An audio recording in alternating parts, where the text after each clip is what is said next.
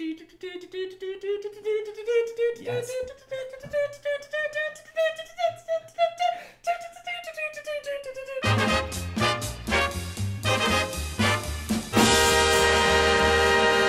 Welcome to Brown Baggin with Ed, Tom, and nobody else. Ruben died. He'll be back next week when he resurrects from the grave. Or will he? You'll have to tune in next week.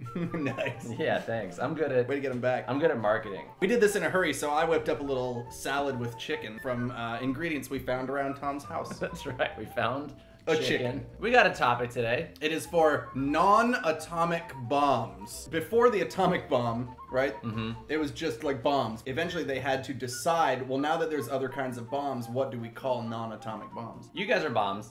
I'm an atomic bomb. And it was like, wait. Well, what makes you so great? And it's like, feel my wrath. Then it detonates and kills a couple million people. Yeah. And I'm still sorry about that. Countries.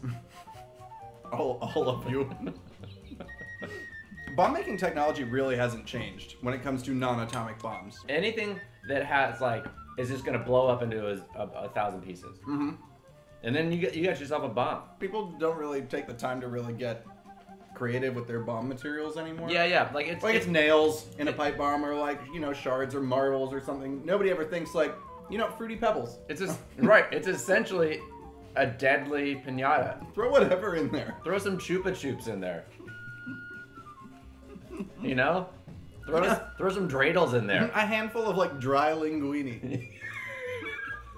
Now, Wile E. Coyote had some bombs. Yeah, he got it from Acme Corporation. Conventional, he had rocket style bombs. He had those big black bowling ball candle ones. With like the huge wicks, straight up TNT. Plungers. Mm-hmm. Never worked for him. No, probably isn't his fault. If anything, it's that the Acme Corporation makes terribly unreliable murder products. My guess is they're terribly expensive to ship. They all are. None of them are small. They're all crated. Yeah. Which is that's a feat. Yeah, you're paying just the wood alone. Out to the middle of the desert. And quickly. Same day, next day. Close enough that he's like got his binoculars out and he's like, all right, he's off in the distance. Quick, call laser ship. What they didn't show you was that the only reason the series ended is because his credit card maxed out way too much. I would be so down for all warfare moving to Wile E. Coyote standards. Men, open your knapsacks. You've each got a pair of roller skates with 2 rockets strapped to them. And when everything starts going poorly, there's a cliff, and we all made you signs that say help with an exclamation point. Now when you walk off the cliff, don't look down. You'll be okay for a minute. Hold the sign. You'll also look into your kit. You'll find a few things, portable holes, some tunnel paint.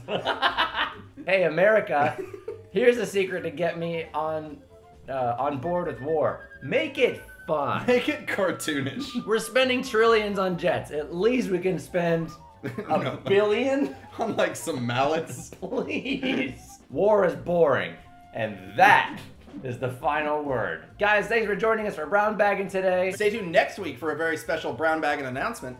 Right, we've got some new stuff coming down the pipeline. If you have any ideas for next week's episode, write them down below. Subscribe to the YouTube channel, and don't forget to check out Welcome to Super Basement on iTunes. That info's below too. Below us. It's below us. All right, we'll see you next time. So long, America. Peace.